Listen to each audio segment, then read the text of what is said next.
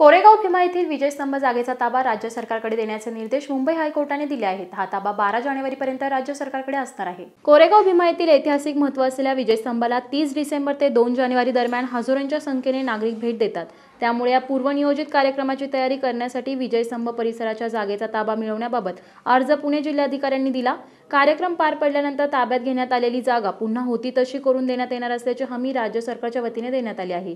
ही विनंती मान्य करत न्यायमूर्ती बी.पी. कोलाबार यांच्या खंडपीठाने ही जागा राज्य सरकारकडे सोपवली आहे।